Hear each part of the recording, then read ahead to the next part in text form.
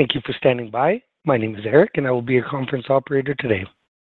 At this time, I would like to welcome everyone to the Chubb Limited First Quarter 2024 earnings call. All lines have been placed on mute to prevent any background noise. After the speaker's remarks, there will be a question-and-answer session. If you would like to ask a question during this time, simply press star followed by the number 1 on your telephone keypad. If you would like to withdraw your question, press star 1 again. I would now like to turn the call over to Karen Beyer, Senior Vice President, Investor Relations. Please go ahead. Good morning, everyone, and welcome to our March 31, 2024 first quarter earnings conference call. Our report today will contain forward-looking statements, including statements relating to company performance, pricing, and business mix, growth opportunities, and economic and market conditions, which are subject to risk and uncertainties, and actual results may differ materially. Please see our recent SEC filings, earnings release, and financial supplement, which are available on our website at investors.chubb.com for more information on factors that could affect these matters. We will also refer today to non-GAAP financial measures, reconciliations of which to the most direct comparable GAAP measures and related details are provided in our earnings press release and financial supplement. I'd like to introduce our speakers this morning. First, we have Evan Greenberg, Chairman and Chief Executive Officer, followed by Peter Enns, our Chief Financial Officer. We'll then take your questions. Also with us to assist with your questions are several members of our management team. And now it's my pleasure to turn the call over to Evan. Good morning. We had an excellent start to the year. Core operating income was up double-digit, driven by all three sources of income. P&C underwriting income was up over 15%, with a published combined ratio of 86. Investment income was up more than 23%, and life insurance income was up almost 10%. We produced double-digit premium revenue growth from across the globe with strong results in our commercial and consumer P&C and international life businesses. Core operating income was up over 20% to $2.2 billion, and operating EPS was up nearly 23%, $5.41. As you saw, our earnings and EPS benefited modestly from two one-time items that partially offset each other. Adjusting for these, they were up 18.6% and nearly 21%, $5.33. Again, our P&C underwriting income was up over 15% to $1.4 billion, driven by strong earned premium growth and great underwriting margins. The ex-cat current accident year combined ratio was 83.7%. On the investment side, adjusted net investment income of nearly $1.5 billion was up 23.5%.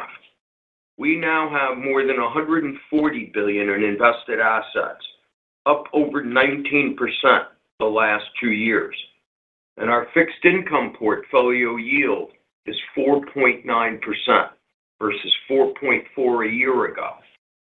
Our reinvestment rate is currently averaging 6.1%.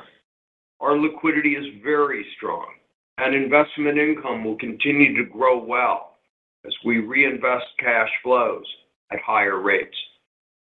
Life segment income of $268 million was up 9.8%. Our annualized core operating ROE was 13.7%, with a return on tangible equity of nearly 22%. Peter will have some more to say about financial items. Turning to growth, pricing, and the rate environment, consolidated net premiums for the company increased over 14%. For global P&C, which excludes agriculture, net premiums increased 13.3% in the quarter, with commercial up over 11% and consumer up over 19%. P&C premium growth in the quarter again was balanced and broad-based globally between areas of the globe and commercial versus consumer, reflecting favorable underwriting and market conditions overall. Life insurance premiums and deposits were up over 39%, driven by our business in Asia and came from a number of countries and distribution channels.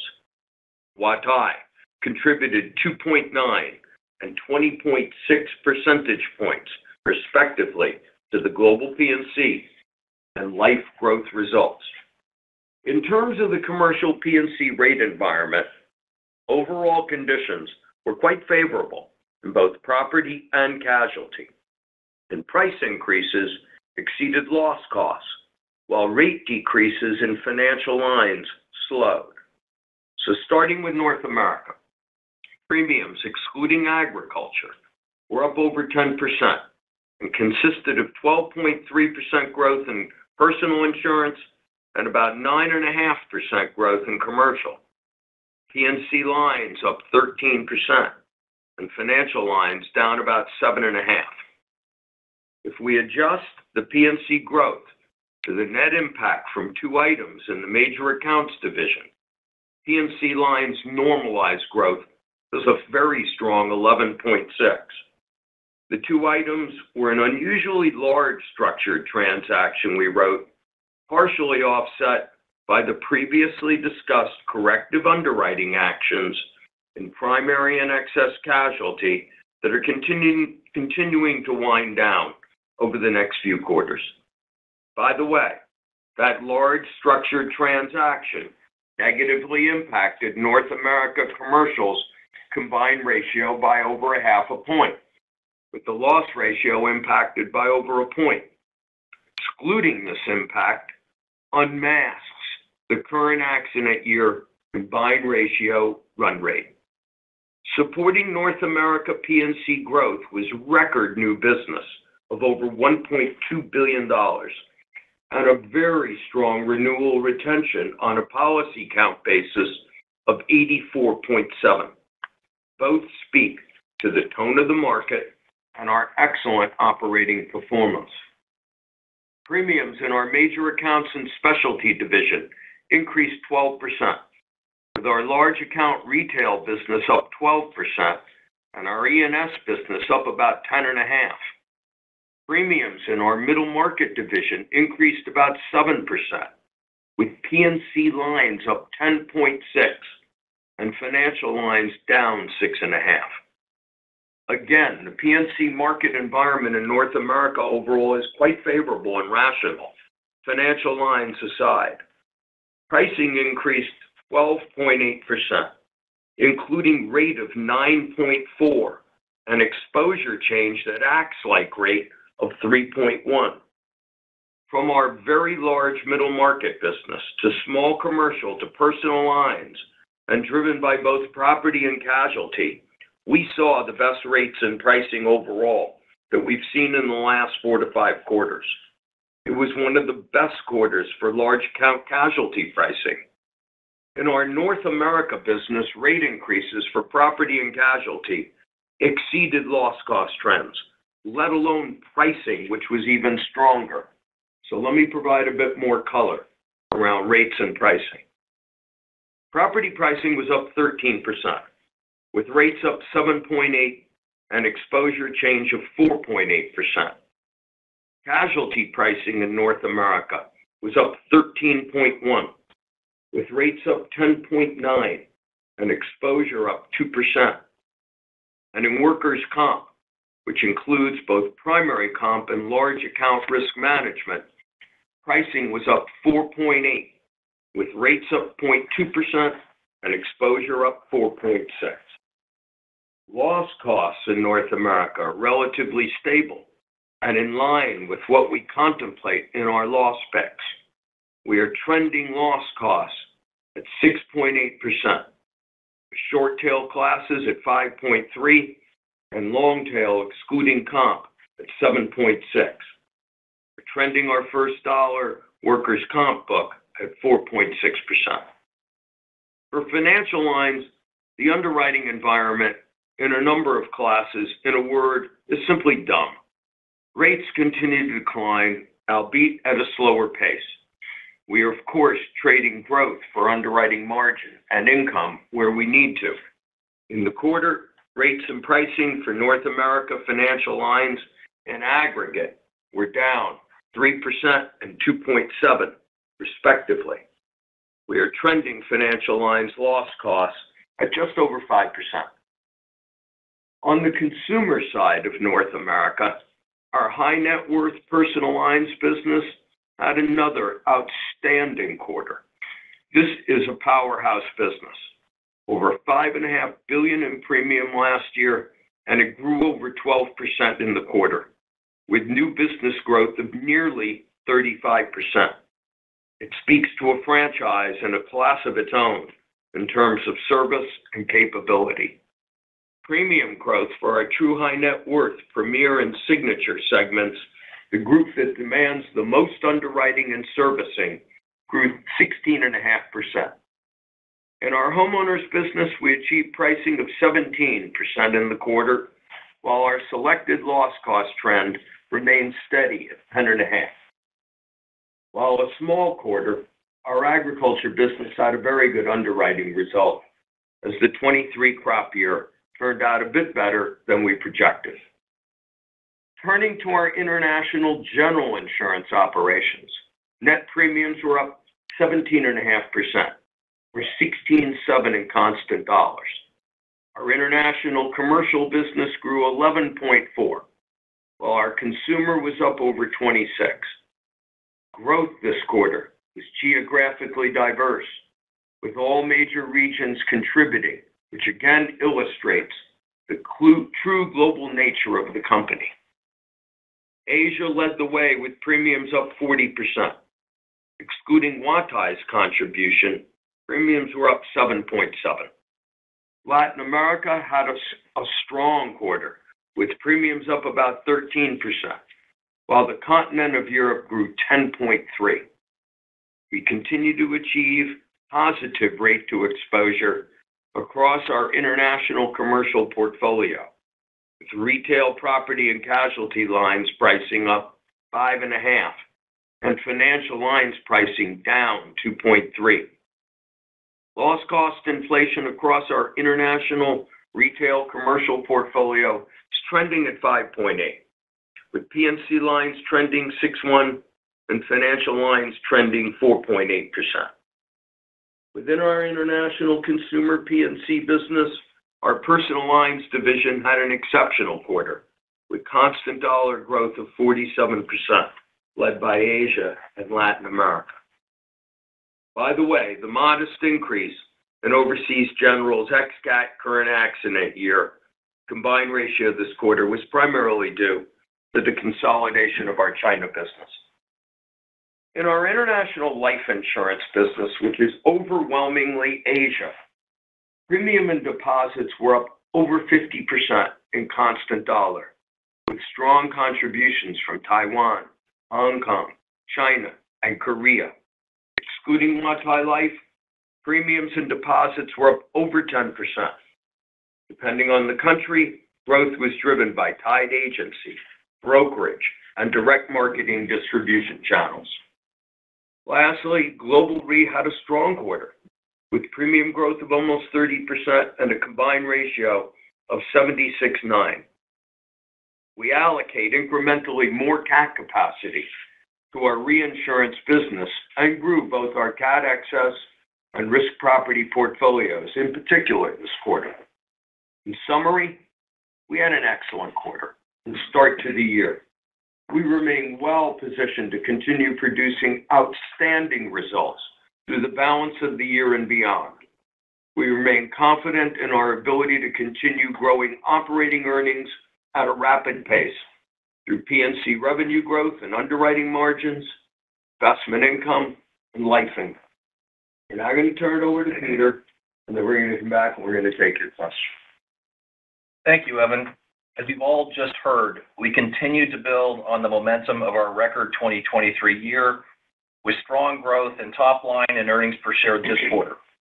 We continue to effectively manage our balance sheet and ended the quarter in a strong financial position, including book value that exceeded $60 billion and cash and invested assets of $143 billion, each topping last quarter's all-time highs.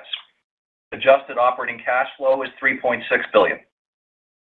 There were two one-time earnings items this quarter that I would like to touch on. First, we recognized an incremental $55 million deferred tax benefit related to the new 2023 Bermuda corporate income tax law. This resulted from finalizing our review of two smaller subsidiaries since last quarter. We don't expect additional deferred tax gains related to this law going forward. Second, there was a contribution made to the Chubb Foundation, charitable foundation, of $30 million pre-tax or $24 million after tax.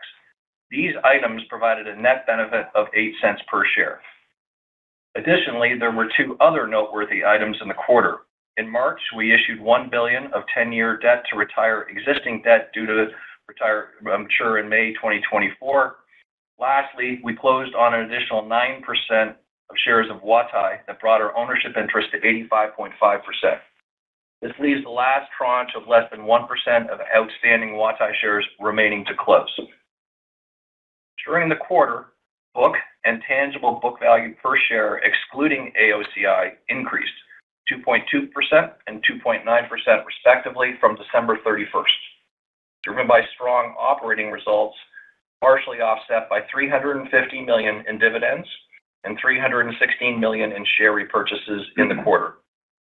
Turning to investments, our A-rated portfolio produced adjusted net investment income of $1.48 billion, slightly beating our guidance of $1.45. We expect our adjusted net investment income to have a run rate of approximately $1.5 to $1.52 billion next quarter and to go up from there. Turning to underwriting results, the quarter included pre-tax catastrophe losses of $435 million, which is modestly lower relative to prior year and is principally from winter storms and other weather-related events in the U.S.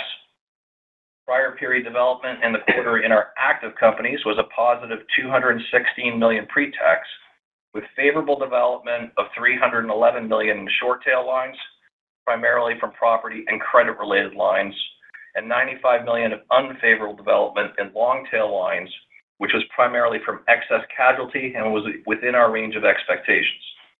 Our corporate runoff portfolio had unfavorable development of $9 million pre-tax. Our paid-to-incurred ratio for the quarter was 84%. Our reported core effective tax rate was 15.2%, or 17.3% for the quarter, excluding the update to our Bermuda tax benefit. As I've said before, our first quarter tax rate also tends to be the lowest of the year due to certain tax benefits associated with equity award vesting and stock option exercises. We continue to expect our annual core operating effective tax rate for the full year to be in the range of 18.75 to 19.25%. I now turn the call back over to Karen. Thank you. At this point, we're happy to take the questions. At this time, I would like to remind everyone, in order to ask a question, press star then the number 1 on your telephone keypad. Your first question comes from the line of David Motemaden with Evercore ISI. Please go ahead. Hey, good morning. First question, Evan, just wanted to maybe get a little bit more detail on the $95 million of unfavorable reserve development on the long tail lines that you guys took this quarter, and maybe just unpack that a little bit more would be helpful. Yeah, good morning. Look, we recognized over $200 million of reserve releases, so keeping perspective. And that included adverse development of 95 in North America, commercial lines long tail. It was not concentrated in any one period. It was spread out from 16 forward. It was predominantly large count excess casualty, auto-related, in areas we've discussed, trucking, logistics companies, companies with large commercial fleets. And it's the business we've been addressing in terms of rate and underwriting actions, and in that case, think retentions. And our loss picks that reflect our action. In fact, when we talk about that, we gave you color around that we had this large LPT that was larger than usual, and then we, offset to a degree by the underwriting actions that we've been taking. And, you heard it all last quarter, and it'll run 2 or more, maybe 2 more quarters. That's all related back to the same business, as you know. So there's the mental model. The development was not a surprise because we continually track actual versus expected activity for all product lines. And we had continued to observe higher than expected loss activity for this business. So, we study it more deeply this quarter, and we took, as we always will, we took the bad news, and, we are slow to recognize good news. And no different than I said last quarter, our reserves are really strong. Got it. That's helpful. And then I did notice that the commercial casualty net premium written growth accelerated during the quarter, and you also mentioned the rate increases accelerated a little bit in the quarter as well in commercial casualty. Could you just talk about how you're thinking about balancing all the elevated uncertainty in the environment with leaning into growth, which it seems like you guys are doing a little bit? Well, the growth is coming. It wasn't a little bit. It was a step change in the rate we got exceeded loss cost, let alone the pricing, which includes exposure change. And that is what contributed substantially to the growth. We grew exposure as well, particularly in our middle market long tail business, though there was some growth in particular lines in large account as well, where the pricing, the vast majority of our book is adequately priced in casualty, and we're getting rate that recognizes loss cost trend, and so we maintain the adequacy. And then the stress classes, which need rate to hit our target combined ratios, that's where rate has accelerated in the market. And because the market is also reacting, we're able to achieve and grow the business to a degree. Otherwise, we get the rate, break the business, and there are 1 or 2 classes where that's occurring. Got it. That's helpful. Thanks for the detail. You got it. Your next question comes from the line of Mike Zaremski with BMO Capital Markets. Please go ahead. Hey, thanks, Scott. Good morning. On the topic of social inflation, I think, I'm assuming, when we think about social inflation, that the main way to tackle it is risk selection and pricing, et cetera. But I recall in your shareholder letter, Evan, you talked about, working, or maybe you can elaborate. You and others have talked about kind of, it sounds like a more concerted effort to lobby efforts, or to maybe state by state see if there could be some reforms. And so just curious if you could elaborate if there's anything changing there in terms of what Chubb or the industry is doing to maybe tackle it from the back end, or thanks. Yeah. First of all, our loss picks reflect the reality of the environment we're in, the inflation we observe, and that includes any actions as we know them to be that might ameliorate it around tort reform. Tort reform is going to be a long-term, never-ending process. As you say, it's not going to be federal, state by state. It could be county by county, depending. And it depends on the class of business as to the kind of reform that's required to bend that curve in loss cost. The insurance industry can support tort reform and does.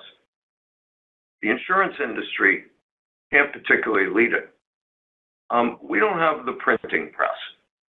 This is ultimately paid for by corporate America, and it's paid for by consumers, by the products and the services from corporate America. It's a tax on everybody, if you look at it in a clear-eyed way. We reflect the inflation that we see, whether it comes from social inflation, so-called social inflation, or other causes, in the prices and the rates we ultimately charge corporate America to the business. Tort reform comes in, there's litigation finance, where disclosure laws have to change around that. And I mentioned that in the letter. And some states require it, most don't. And it's very simple because it puts in context how sympathetic is the plaintiff and what are the motives. There's laws around who bears liability, the responsibility, what they call joint and several laws around it.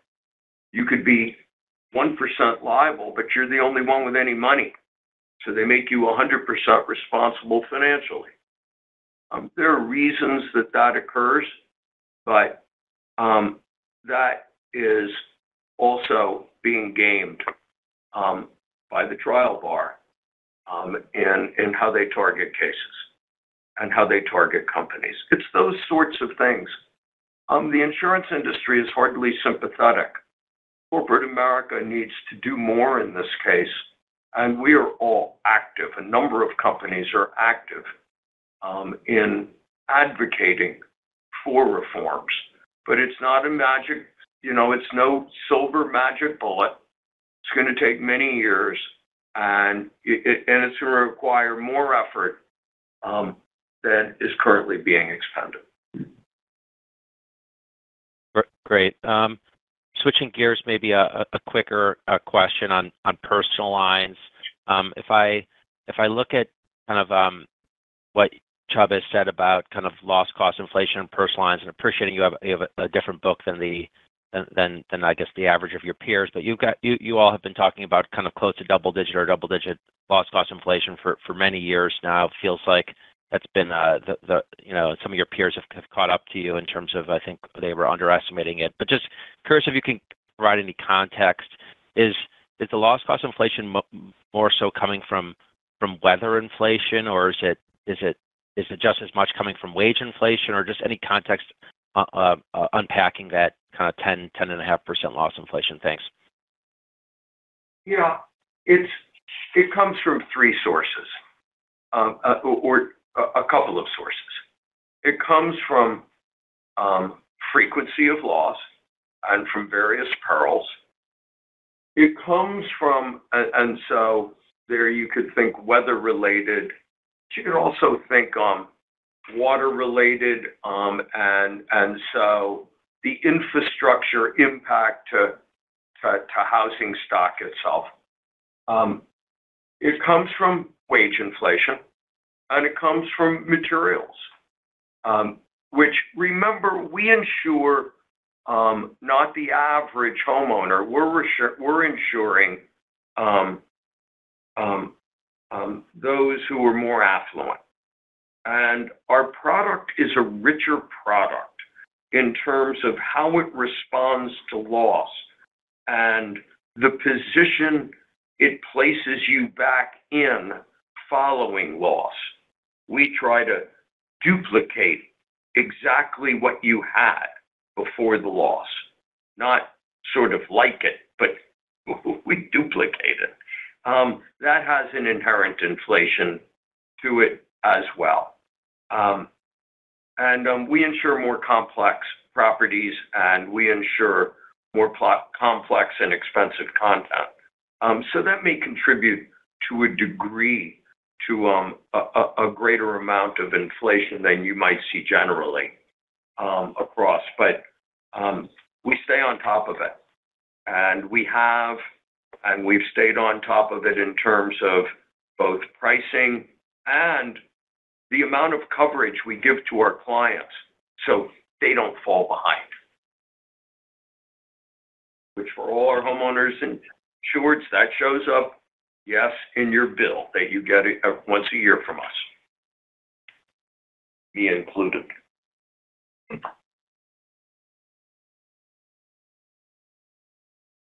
Your next question comes from the line of Gregory Peters with Raymond James. Please go ahead. Well, good morning, everyone. Thanks for all your comments. When I was looking through your results, I was particularly struck by the growth in the reinsurance lines. Seems to have accelerated. And I'm just curious if there's a change in your perspective regarding leading into those market conditions. Yeah. Greg, keep in mind, percentages are a funny thing. It's not a big business. It's not a big book of business. We're not a large reinsurer. So the percentage growth, which is very good to see, is off of a relatively small base. So in dollar terms, it's nice. Thank you very much to all our Global Re colleagues, but it's not a large amount. We allocated, given the pricing environment and given structure, and given underlying pricing and structure of cedents portfolios, we allocated more incrementally, more, as I said in the opening, more cat capacity to Global Re, which means they're writing a bit more cat excess and a bit more property proportional and excess per risk. And it's across the globe where they see favorable conditions. That's predominantly what the growth is. Okay, fair enough. I know I got to preview this question knowing that I'm probably not going to get a great answer, but I feel like it's appropriate to ask. You can ask anyway, and you'll get a lousy answer. Go ahead.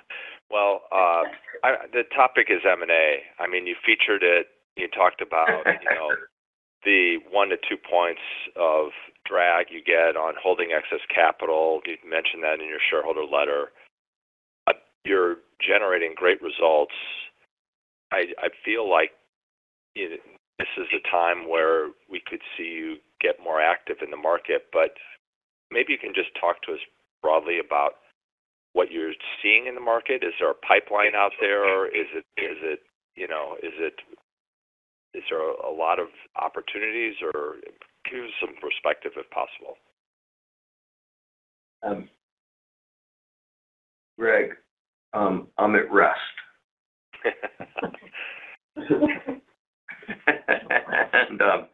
and the results are terrific.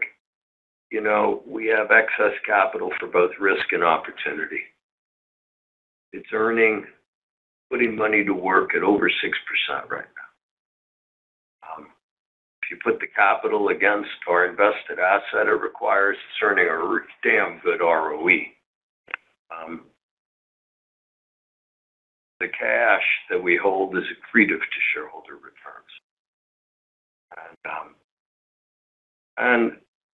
Look, we're a global company with a lot of global opportunity, and our eyes are always open.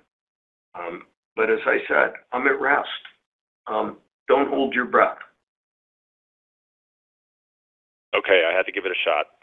Thanks. Yeah, guys. Your next question comes from the line of Ryan Tunis with Autonomous. Please go ahead. Hey, thanks. Good morning. Morning. I guess first question, just on financial lines. I think you said that it's quite frankly dumb. Now that's obviously like a pretty broad set of various lines within financials. I think I heard you say that you're shrinking in mid-market too. It'd been my perception that was a little bit more disciplined than some of the major account stuff. So just curious if you could just take us within financial lines, whether it's account size or D&O, excess, whatever. Like where are folks acting more or less irrationally? Yeah. Look,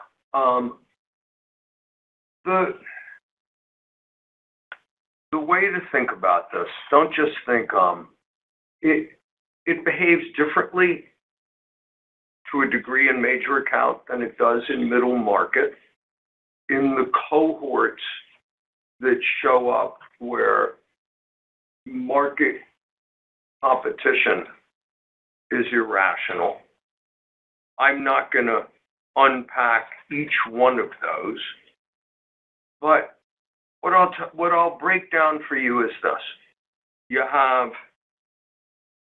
publicly traded D&O, and whether it's in middle market or it's in large account, there is dumb behavior depending on the cohort. I'm not going to unpack which one of them it is, that much transparency, but you see it in large account, and you see it in publicly traded D&O. There is not-for-profit D&O. We write it in both major accounts and we write it in middle market. And by the way, we write it in E&S. And there are cohorts where market, we know, because we're the largest writers of this business, we know what the experience is, what the real exposures are, where losses are coming from, market in pockets of that, important pockets, irrational, dumb. Employment practices liability. Again, I'm not going to say which cohorts, but market is many are very naive and don't understand the trends and the exposures that are driving EPLI and where it's being driven, what states, where have laws changed. Is it around, it's not simply wage and hour, now technology impacts it. There are those who have no idea what's catching up to them. And then you have legal changes that are occurring at the federal level that are impacting financial lines. You can see it, and it's coming. So the good news about the business is it's claims made.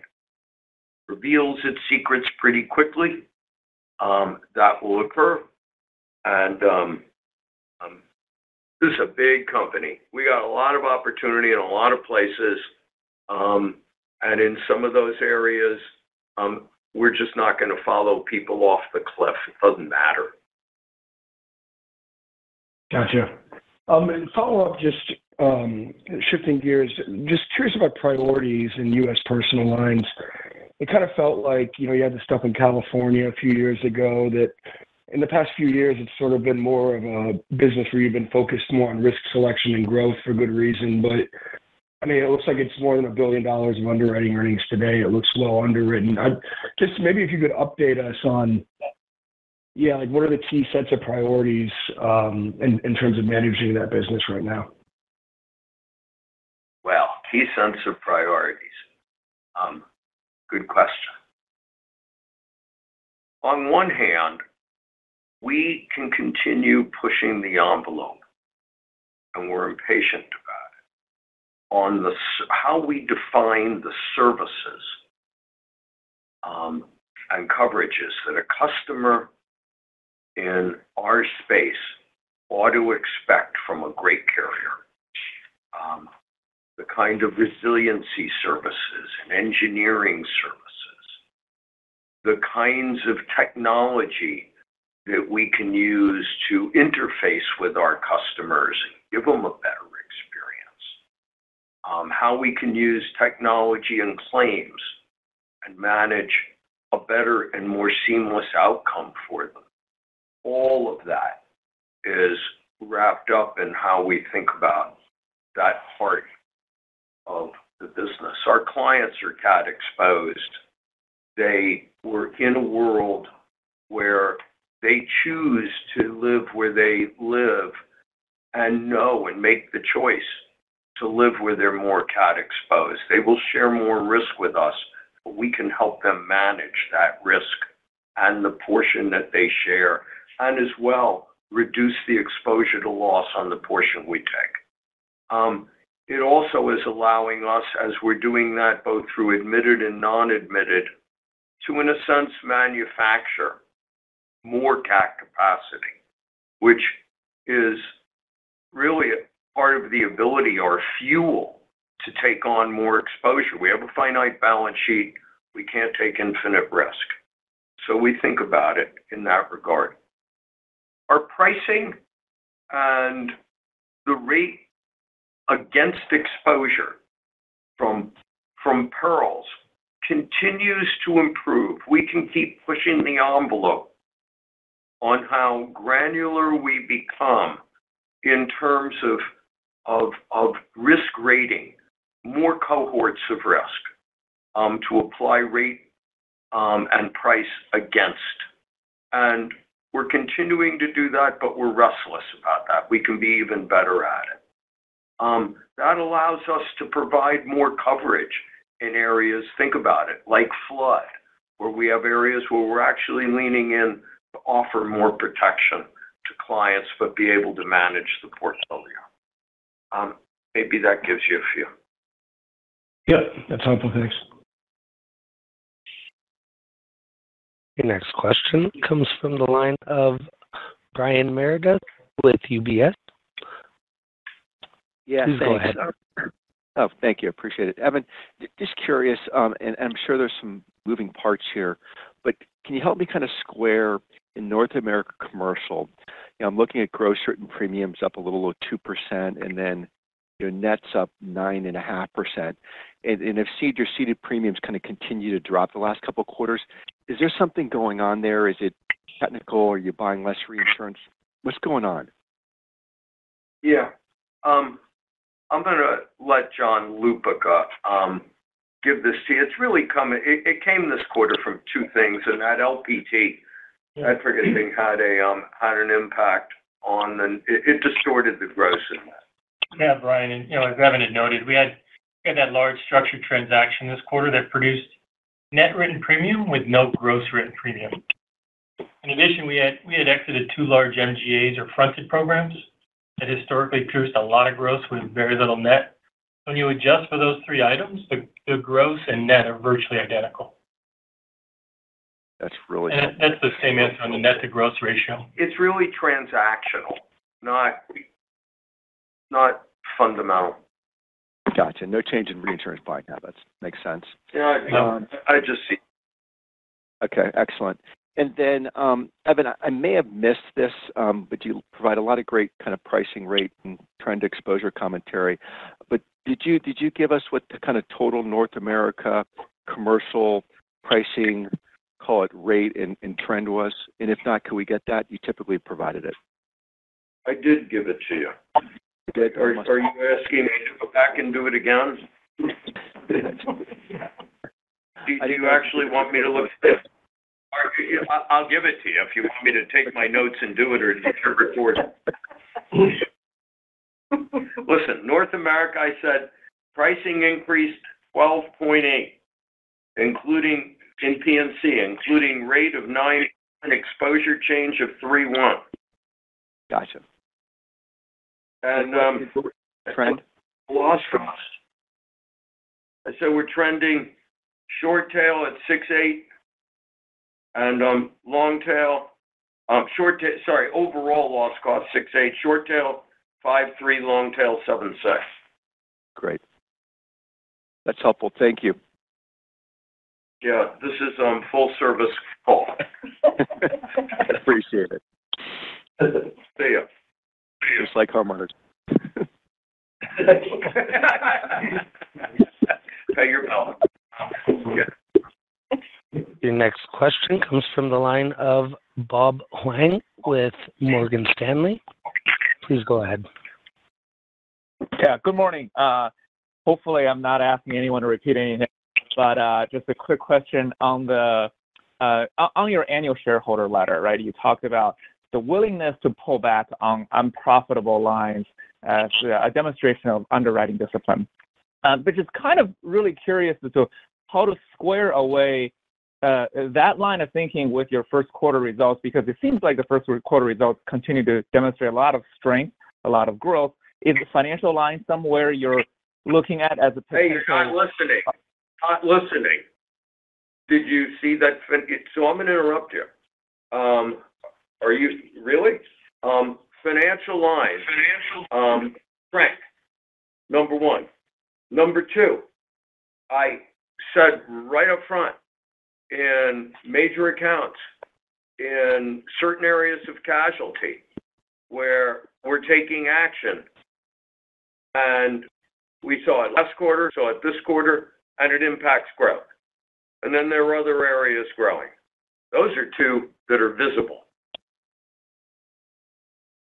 No, okay. And, no, by the way, look at our 20-year track record over any period of time where we have shrunk our business, cut businesses in half over periods of time when we couldn't earn an underwriting profit and then tripled them after that.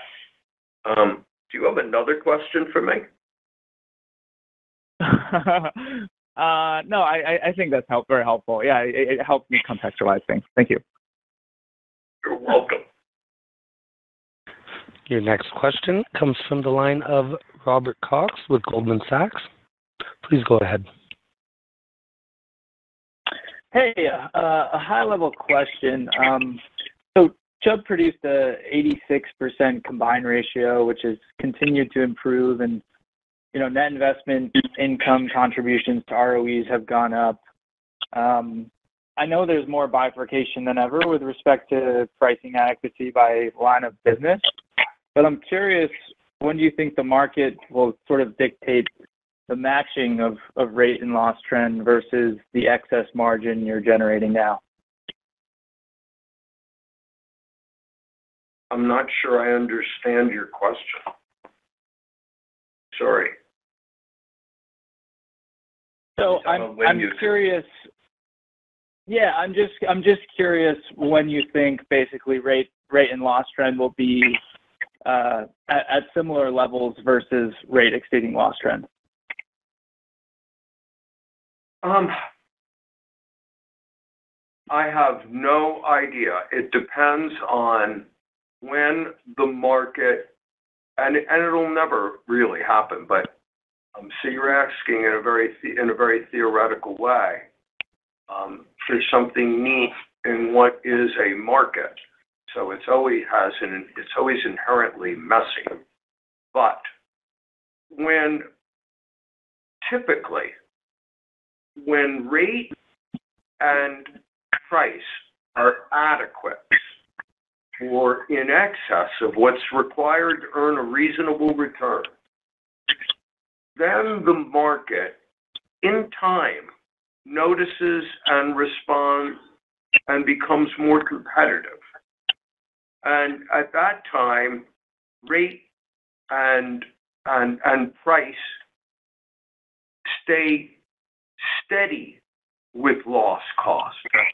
And then the market begins to go soft. And when that part of the cycle happens, it means that rate and price are less than loss cost. And that is not terrible until rate and price versus loss cost is not enough to achieve a reasonable return on capital. Thanks for that color. And maybe just to follow up on that, I'm curious if you think that, with data and analytics, these cycles are becoming less volatile over time.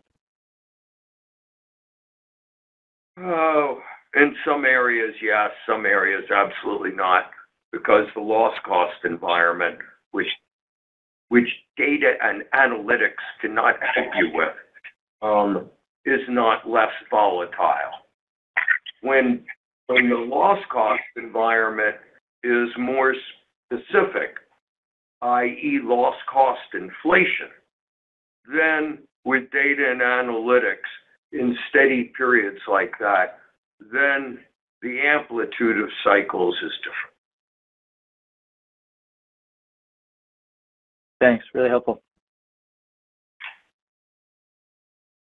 Your next question comes from the line of Jimmy Bhullar with JP Morgan. Please go ahead. Yeah, good morning. So I had a question on just your comments on dumb behavior in financial lines. I was wondering if you could talk about it is that you're seeing being undisciplined. Is it companies that are established, that are large players in the market, or smaller competitors, new money that's coming? Just some color on who's driving, because it's been going on for a while. So, next question, Jimmy. Not going to comment. All right. And then on casualty reserves, there's been a lot of talk about post-COVID or pre-COVID years starting to emerge negatively, and a few companies have seen post-COVID adverse development as well. So any comments you can make on your view of casualty reserves overall for the industry and for your own book? We did expect a change of loss cost pattern, frequency in particular.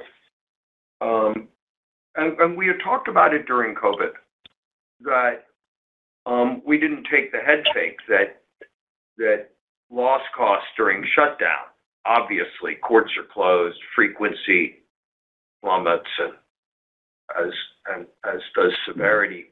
And at that time, we maintained our view. We saw right through it and said, trends aren't changing, so we continue to trend. It's just a question of reporting, and what period does it get reported in. So we expected that the trend doesn't change, but the reporting pattern changes. So therefore, if you really want to look at it in a correct way, you'd say it went down during COVID to re-accelerate after COVID, and then the expected cohorts of claims in aggregate still appear. And that's what we've seen. The pattern post-COVID is not out of line with our expectations in our pricing and loss picks. Okay. And just for Peter, what do you expect your tax? Do you expect a change in your tax rate next year, given what's the changes in Bermuda, and to the extent you can quantify the expected tax rate? Yeah, for next year and after, it's just too early to say. There's too many moving parts in terms of how the different countries are going to adopt, and we're looking at it closely, but it's just too early to say. Okay. Thank you. You're welcome. Your next question comes from the line of Cave Montazeri with Deutsche Bank. Please go ahead. Good morning. There was nothing called out this quarter with regards to the Baltimore Bridge losses. I appreciate it's early days, but is there any color worth sharing with us on this topic? Our policy is we do not report on individual claims, but I've noticed a lot of commentary on this. Look, it's a tragedy. and that an accident like this occurs, and it's done a lot of damage. However, when it comes to Chubb, it's another large loss. There is nothing. Yeah, of course we have exposure, but the exposure is within what we would contemplate, and there's nothing outsized to us, and so another large unfortunate claim. That's all there is to it.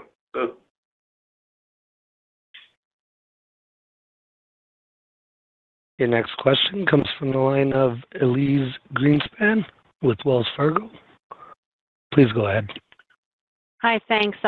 Good morning. My first question, Evan, I was hoping you could just provide some more color on what drove the sequential acceleration in exposure growth that you pointed to within, property casualty as well as within workers' comp. Well, what I said, Elise, thank you, is the premium growth, because we don't really discuss exposure, but the premium growth came from a substantial portion of it came from rate and price, which were very healthy across the portfolio. Property grew nicely.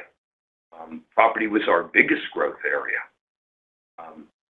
Casualty grew, particularly in our middle market area and E&S. And rate and price had a substantial contribution to the growth, though we also grew new business where pricing versus loss cost is healthy to us.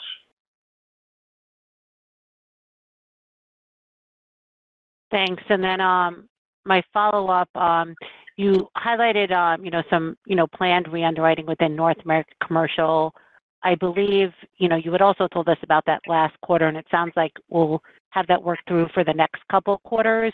So is the right way to think about, I guess, the growth in North America commercial, X the LPT, and just the re-underwriting is kind of the baseline of growth for the year? I know you don't like to guide, but you seem pretty positive about just casualty pricing and things like that, just trying to pull it all together. I'm not going to help you with your worksheet. I'm sorry, Elise. We don't guide growth for the year. What we did tell you is excluding the LPT, excluding the unusual size of the LPT, because we have LPTs virtually every quarter, but excluding the unusual size of it, and what we view as the unusual, the one-time underwriting action in large account that I described, the net of that, we gave you a growth rate, and we said that's the underlying growth rate for the quarter. That is not, we didn't say that's a run rate for the year. This is a diversified commercial and personal property casualty book of business. And we don't give guidance on growth for the year. Got it. Thank you. You're welcome. I will now turn the call back over to Karen Beyer for closing remarks. Please go ahead. Thanks, everyone, for joining us today. If you have any follow-up questions, we'll be around to take your call. Enjoy the day. Thank you.